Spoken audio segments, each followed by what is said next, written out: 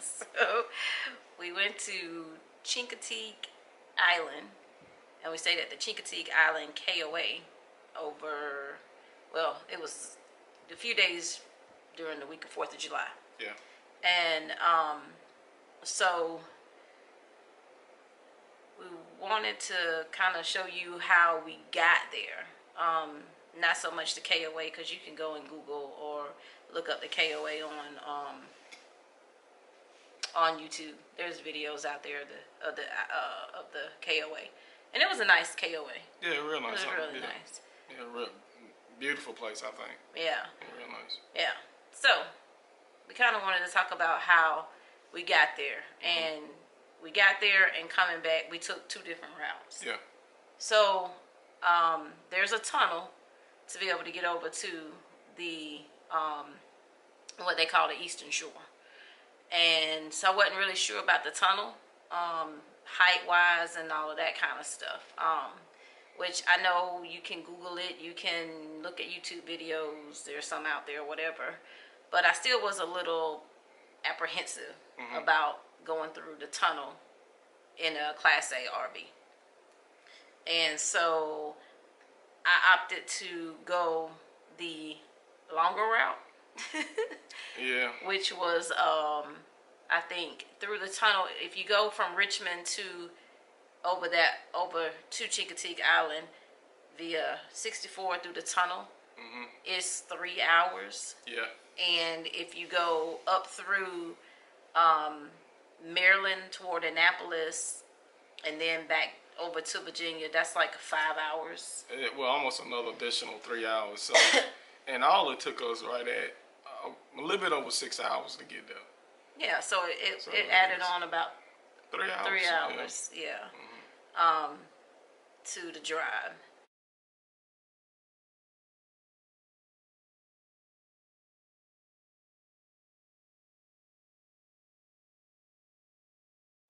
But going that way, you go over a bridge. You go over the Chesapeake Bay Bridge, which I knew that wasn't going to be a problem to go over. So that's the way that we opted to take there.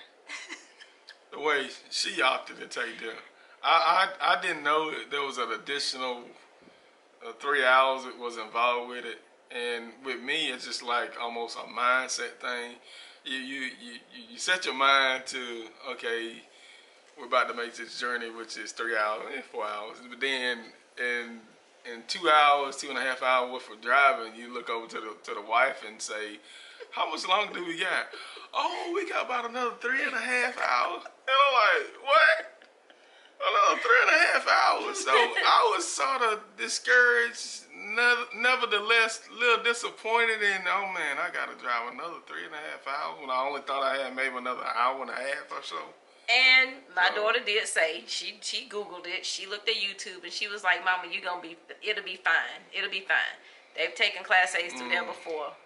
This is what you got to do. Yeah. And I'm like, I don't know. I'm hearing all the horror stories of people going over, these underpasses and ripping off their AC units and all this. And I'm thinking, man, because the minute that we get over to that tunnel and it's too short for us to go under, then it's going to be an issue.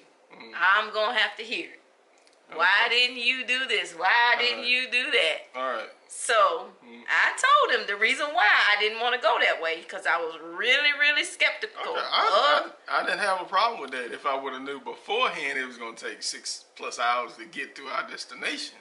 That's the only thing I was. And this was a side trip to our Virginia trip. Right, yeah. So it wasn't like this was our total destination. This was like we went to Richmond and we said, oh, instead of staying in Richmond all week, let's go somewhere else. Yeah. I found Chincoteauge Island. I said, well, let's go to Chincoteauge Island. It's only like 3 hours away. That was fine. Yeah. But then when I started looking and I'm like, tunnel, and I'm like, ooh, I don't know about that.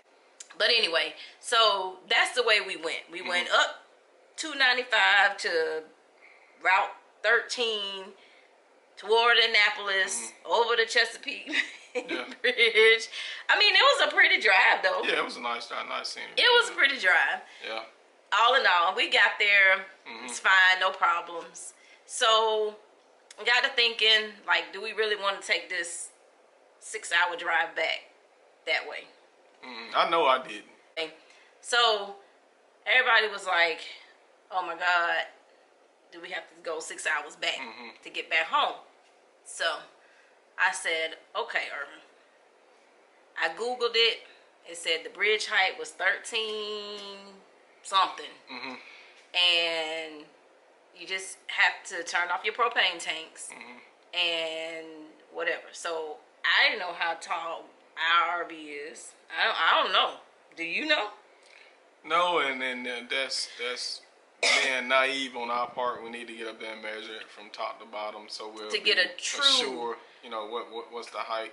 So what I did was I went to Holiday Rambler's site and looked at the specs for our specific RV, and it said it was 12 feet 8 inches. So I don't know if that's true from the highest point on our RV down, or if that's just roof line down. But I knew 12 8? Yeah. I knew the air conditioning units couldn't have been another maybe foot tall. Maybe. Yeah. So I'm like, okay, we're gonna try it. We're gonna try it. We're gonna see what happens. Worst case scenario, we got to back this big old thing up and turn around on the road. So, in Googling all of that, they said there's a toll that you have to pay. My daughter looked it up. She said it's $18, no big deal, whatever. Okay, fine. So when we pack up to leave the KOA, Irvin turns off the propane and whatnot. So we get to the Chesapeake Bay, to the toll first. They charge us $32, $34. $34. Might have been $34. $34. So I was like, wow, okay, you know, we paid it and kept going. Now that I look at it, it does say RV and recreational vehicles or something. Anyway, it's $18. Buses and other whatever is $34. Yeah, so they charge us for a bus charge. Yeah, and so I'm not sure if the RV are for the pull behinds, the Class C's. Class A was charged. Or they classify the Class A's as buses. A bus, yeah. I mean, I don't know. I mean, it is big as a bus. True. So I can understand why, but. And good Lord, when we went to Maine, we paid hella tolls. Oh yeah, when we went to Maine. Oh my gosh. Oh man, yeah. So anyway, so we paid the $34, went over, got to the first tunnel, and it was fine. Yeah. There were big 18-wheelers going through this thing, so it was fine. They didn't check the propane until we got to the Hampton Road, the Hampton Tunnel. Tunnel, yeah. Whatever it's called. So we were made to pull to the side. Yeah. Pulled off on to the side, and the person that doing the inspection made you get out, and you had to walk around and physically open up the door and show them that you had turned your tank off, and gave us a thumbs up. We got back in and proceeded to go into the tunnel. And then we got stopped by traffic. Yeah. There was an accident. There was an accident inside the tunnel, so yeah. we were sitting there maybe 20-25 minutes, I want to say. Yeah. So they broke out the board games and started playing games and eating chips and whatnot. So they were fine. Yeah, we had a bathroom with us, had an AC, so it was whatever. Yeah. We were good. So we were good. But yeah, so those are the two ways that you can go to Chincoteauge Island. So if you have a Class A RV and you haven't added anything to the roof that's gonna make it taller than I'm not sure the exact height, 13 something, and it's not higher than that, then you're fine. Yeah. If you've added to it and it's taller than that, you ain't gonna make it through. Yeah. I mean, it's just like, because you can look at the 18-wheelers going by, and they have like that much room. It look like going from the top of theirs to the top of that tunnel. But I mean, it was fine. It was those two ways. I mean, it's just your preference. Some people don't like the tunnel. Some people are terrified of that tunnel. Because if you look at it from the sky, if you ever, and you can Google it. Yeah. And it just looks like it's A just road bridge, and then it into just the water. goes, like it goes in the water.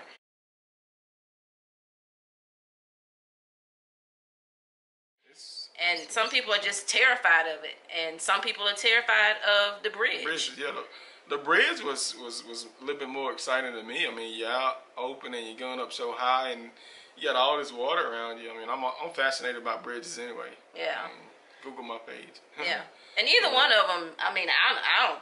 They don't terrify me. Bridges or tunnels don't terrify me. I like both of them. I think they're both pretty neat. But like I said, some people have a preference. So if you have a doubt of going through that tunnel with your Class A, then as long as you're under that 13.8, then you're fine. Yeah. You will have no problems at all going through there. We just wanted to share with you, and the Chincoteauge was fine. It was clean. It was nice. If you get a chance, if you're up there, stop by. I mean, it's a nice area. Yeah, and right next to it is was a huge water park, right, which is not part of the KOA. Right. It's separate, but they have discounted rates. It wasn't open when we were there because of COVID, but they were going to be opening that Wednesday that we were leaving. They were supposed to be opening that Wednesday before we were leaving. Yeah. But the beach is like a mile from the KOA, and I think it was a $10 fee. $10 fee to get in over there.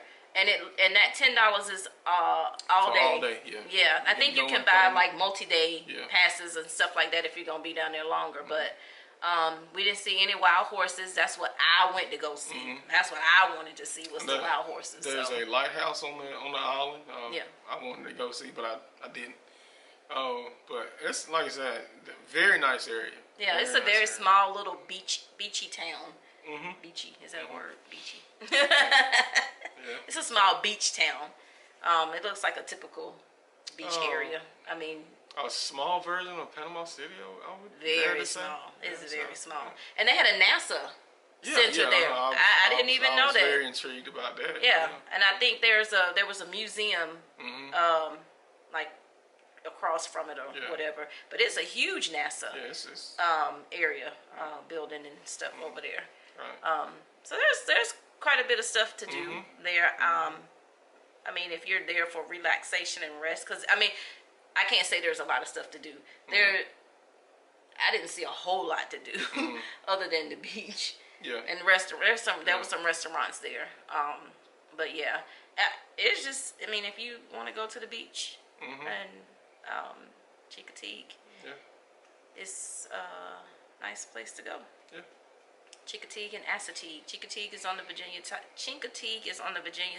and Assateague is on the Maryland side. And I don't know if there's camping over on the Assateague side. I want to say maybe there's a state park over there. I'm not sure.